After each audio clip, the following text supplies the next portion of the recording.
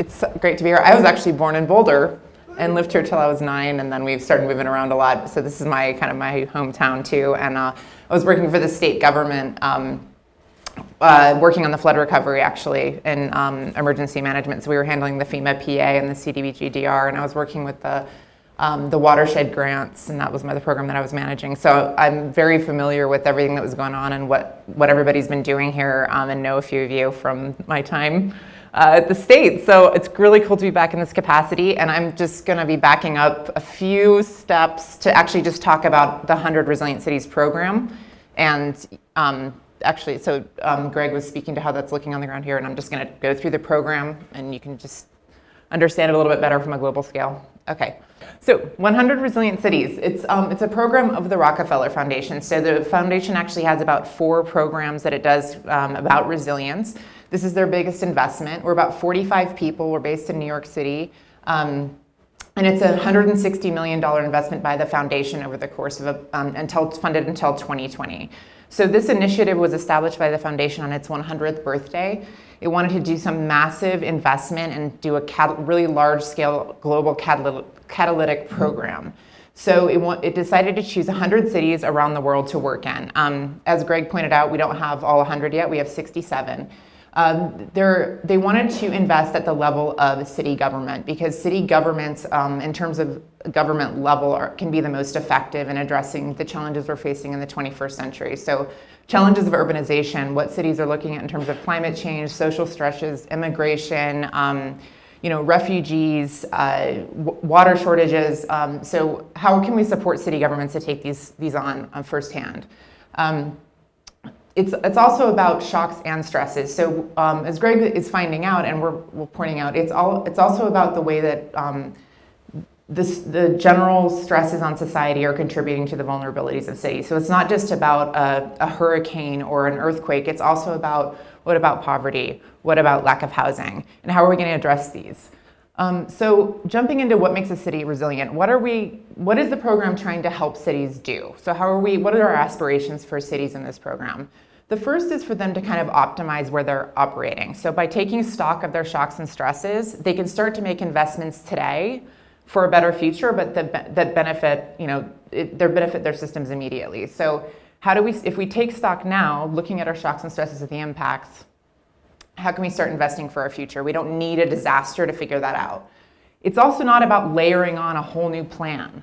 This is about taking the resources and reorganization. We talk a lot about reorganizing cities. How do we reorganize government to behave differently to create resilience in the city?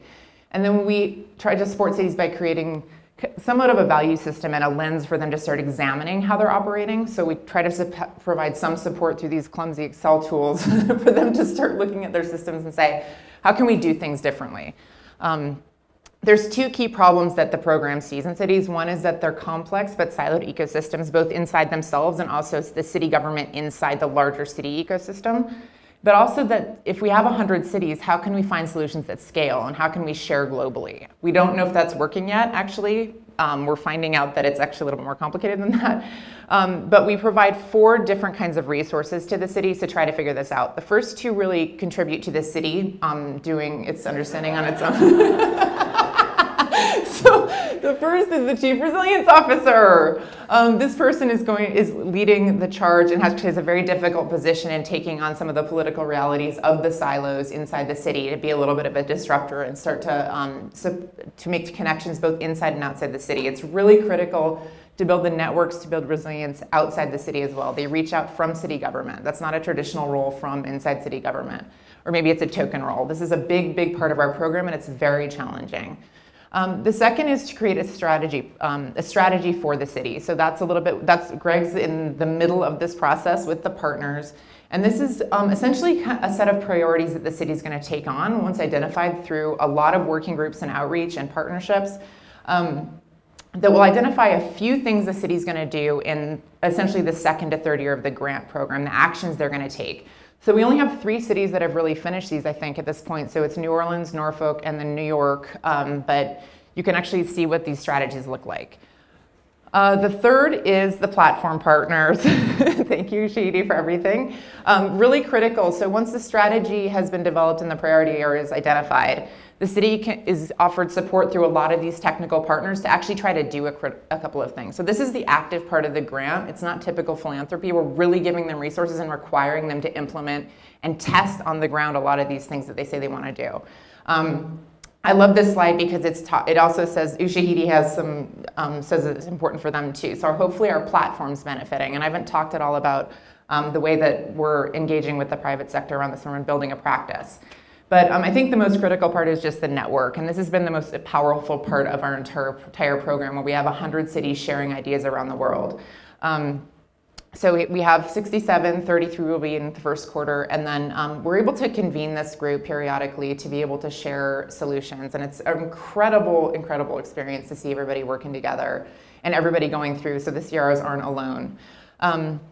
So overall, we're working to catalyze a large practice around the world through 100 cities, identifying their needs, aggregating them, saying to the market, we need solutions, we need innovations, bringing those tools to other cities, and then creating a whole practice. And that's the program. Thank you.